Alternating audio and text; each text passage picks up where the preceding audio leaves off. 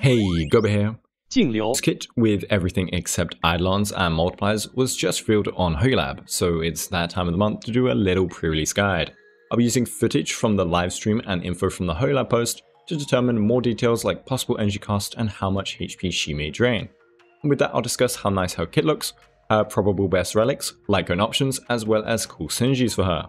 A full guide discussing her multipliers, calculated best Litecoins, relics, and Eidolon calculations on top will come out on release, so subscribe if you don't want to miss out on all that juicy information. But for now, a bit of pre-farming and discussion won't hurt anyone, so let's begin. First of all, if you're pulling for meta, she looks to be another solid top tier DPS. She will have weak single target damage in her starting turns, but then she will have what looks to be incredible burst AoE turns of damage when she's in her special state. As we know, destruction units love blast attacks, and so does she, so her single target damage in this state should perform excellently. She also has the same benefit of Blade of consuming little skill points compared to the regular DPS carries, so she has some potential to use SP heavy supports as well as any that come out in the future, including Bronya, who has difficulties using her maximum power with units like Daniel. But of course we still do it and it works. I even use Bronya with my Daniel. Using less SP also means she can be more versatile than other units, just like Blade can kind of fit anywhere since he only uses 0.25 skill points a turn and spews out damage. One problem is her HP drain, but as long as you've got a strong solo sustain, I think you're fine. So she is a 5-star ice destruction unit, our first of this combo, and her setback as a destruction unit is that she has weaker turns outside of her special state, and then she consumes ally max HP when she is inside the state in order to do her big damage. Her basics look to be nothing special, so enjoy spamming her skill. Her skill also looks to be nothing special, but it becomes godly in her spectral state, which the skill will help you get towards. Every standard skill will grant her a Synergy stack. Finally, her ultimate is a blast attack that will also grant a Synergy stack. This ultimate looks to have a high cost though, judging on pixel difference that I screenshotted and tried to measure from the 1.4 livestream, somewhere between 120 and 140. Now, what do these weird named stacks do? Well, when she reaches 2 of these stacks, she will advance forward, meaning her turn will be taken quicker. She then enters the spectral transmigration state, which will do many things. It will buff her crit rate by a percentage, lovely for those people failing relic rolls. Then it will enhance her skill and she can only use this skill or her ultimate in this state. Then it will make any attack she does consume ally max HP, but this consumed HP will buff her attack for the attack she does, whether that be her skill or that ultimate, but it will only buff that specific attack. I found in the live stream that the max HP siphon looks to be 4 to 5% max HP, so that could be a total of 12 to 15% max HP siphoned in 2 enhanced skills and an ultimate in this state, or 16 to 20% if she can get another stack with this ultimate. So watch out for your health bars. Her technique is really cool though, and is our 3rd dimension technique, and even follows her around. It will freeze enemies in the overworld, which looks so fun, and then when you enter combat you'll gain a stack of Synergy and some energy as well as freeze the enemies. It seems pretty strong and will probably be used all the time to speed up her ramp up time. Her traces were revealed too, so let's see how good they are. Her first increases her effect resistance when she's in the spectral state. It depends how much it gives, but can definitely help DPS when it's high enough. Hook has the same but for CC debuff specifically, and makes 100% chance CC debuffs go to about 86%. This will be for all debuffs instead for Jingliu, which is pretty great. Her second advances her action forward after using her standard skill. This in my book makes it even more obvious that her standard turns are obsolete and are just used to enter the spectral state, since she has a trace that legitimately wants her to take faster turns outside of it. It is a very nice trace though. The final one will increase her ultimate damage when she is in this spectral state. This means she will want to enter the state using skills and not her ultimate, which was already kind of necessary due to the attack buff not benefiting her ultimate unless she was already in this state.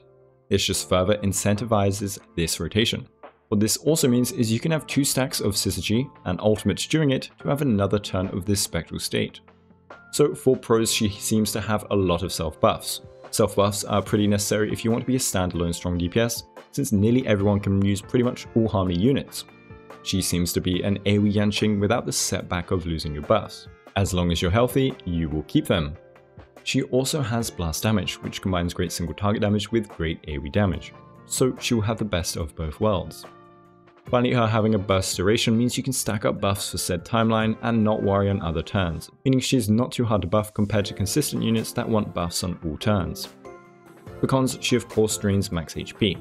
It doesn't seem like too much, but can stack up quite a bit. And for underinvested or weaker sustained units, this will be a pain. Also, this ramp up and burst type playstyle may be annoying to abuse without a unit like Bronya. Asta of course can speed buff, but her attack buff may be very diluted with Jingliu's own self buff. She also has a lot of self advance forwards to help out, so she's of course fine without Bronya, but it'll still be worse, but maybe that's just because Bronya is too good. Finally, her ultimate usage may be forced to be used during her spectral state for the max power, which makes her a bit stiff to use. More pros and cons will come when we discover her full kit and multipliers during the full guide. One final con I will say though, to follow into the next section, is her light cone might be a bit too good for her, especially since she buffs her own attack a lot. But she's an attack scaler, so she'll still be fine with other ones. So speaking of that light cone, let's look at her probable best light cone and her signature. Her signature is incredible and completely ignores the fact that attack percent will be diluted. So first, a crit damage buff, which is great since she buffs her own crit rate. Then when an ally gets attacked or loses HP, so every attack during her spectral state will prog this, the wearer will gain a stack of Eclipse up to 3. So when you siphon the HP of all your allies, you'll immediately get 3 stacks, and your next attack will have this max buff. Each stack increases the next attack's damage by 14%, so 42% at max, and then it also gives her 12% death ignore on top at 3 stacks. It is a bit overloaded and also very niche. It's per attack and is based on allies, so unless your allies specifically get hit a ton, not the case with Clara, or you're running this on a unit with Jingliu in the same team, you won't be gaining this benefit. Amazing light cone and will definitely outpace Aeon by a lot. It won't work for Blade though, unless again you're in the same team as her, so maybe it's time to pull multiple copies for the whole squad. The next best light cones will be the usual Secret Vow, Aeon and Under the Blue Sky, all light cones with just really nice stat stick buffs. The other limited 5 stars do not seem to work well on her since Blades won't work unless she is hit, and she doesn't want to use basic attack for Daniels. Now for Relics, which comes in combination with her light cone and why the thumbnail talks about Quantum Set. This also comes into play with her high ult cost, which hurts the effectiveness of the ice set. But then since the ice set is about burst turns and she will use her ultimate before 2 enhanced skills, the ice set will still keep up in power. The ice set buffs the ultimate when it is used, before the ultimate does damage. It doesn't apply the buff after. And then it buffs your next 2 turns, so it's a lot of free crit damage. Even if you already have a ton, the Quantum Set's DPS increase is only in certain situations. Quantum Set gives quantum damage percent, which is useless for her. The real power is in the 4-piece. You get 10% death ignore, which will always happen no matter your element, and it will get 10% stronger if you're against quantum weak enemies. Doesn't matter if you're not quantum. This by itself versus non-quantum weak is a DPS loss on any DPS that isn't quantum, so never run it alone. But then when you add Pella or Silverwolf to great supports, it varies from nearly as good or slightly better than the unit's normal relic set combo. This is because the more defense shred, which stacks with defense ignore, you have against an enemy, the more damage boost additional death shred or ignore gives. So if you have her signature and you run Pella I think being one of her best supports, then Quantum Set will be better than Ice Set. If you run Silverwolf, not all enemies will have her defense shred, so it will only make Quantum Set better in single target. If you don't have her signature, Ice will probably be on par or better, and if they're not quantum weak, the same thing. If you have Pella and Silverwolf max together, then you won't even get the full Quantum Set effect anyway, but it should still be strong too. So for relics, just go 4-piece Ice if you've already farmed it, but farming it is a pain.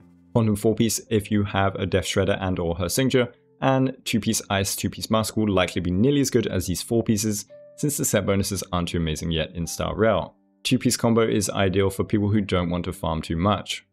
For playing it, you'll definitely want Rootal in Arena, as it seems her biggest damage will come from her enhanced skills. Spacing Station and in Salsoto will of course be like on any DPS, close, and it depends on subs, but Rootalin will be king.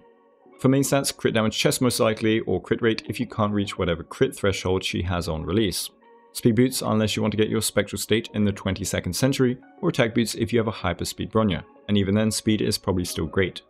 Ice damage percent orb of course, and attack percent rope. We will see on release if energy rope is needed, but since she can enter her burst form without her ultimate, I doubt it.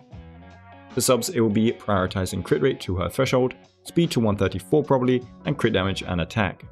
For Synergies, it will be Blade of course. She consumes his HP, and that HP cut will be less than the damage he takes normally for his talent stacks. This means more damage from Blade, more heals, and they're both lighter on skill point usage over normal DPS. You can thus form a dual DPS comp with them two and a dual buff like Pella, Silverwolf or Bronya. Bronya is the other big synergy. She removes the ramp up pretty much completely, and her buffs are insane. She can also probably skill spam due to the lighter skill point usage from Jingliu, provided you have a skill point positive teammate or 2 on top. Finally, Palette is amazing, especially at E4, for a combination of AoE Death Shred and single target ice resistance shred. Plus, you don't need Blade or Bronya to run Jingliu. From what I can tell, she's a main DPS and these are just top synergies. I do think her best team will have Blade, but Palette is an option and you can go double buffer for her like any hyper carry. So let me know if you're pulling for her and what your plans are. See you in a few days for the full release guide, full of juicy info, and sub if you don't want to miss that. Thanks to all my amazing members, thanks for watching, and have a Guoba day.